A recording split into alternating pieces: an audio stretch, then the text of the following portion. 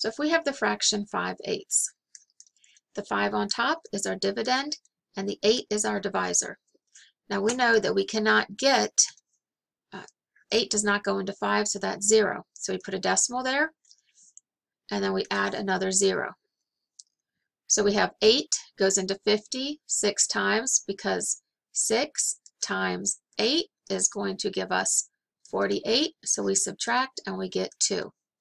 Now we can go ahead and add another 0 to it, bring it down, and now we have 20. 8 goes into 20 twice, so 2 times 8 is going to give us 16. And that gives us 4 as a remainder. And now again we add another 0, bring it down, and 0. And now we know that 5, because 5 times 8 is going to give us 40. And so that we stop.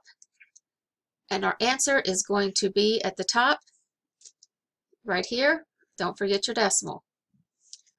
Now you could have something like 3/5, which you convert to a place value if you have it tenths or hundredths. Remember, if that was our decimal in front of it, this would be in the tenths place value and hundredths place value.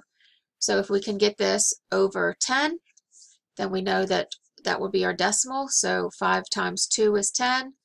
3 times 2 is 6. So this is 6/10. 0.6. That 6 ends in there. So that's your decimal, 0.6. To change it to a percent, we want to come over here because that's per 100%. So we keep going to 100, multiply it by 10, multiply it by 10, so that's 60% or 60%.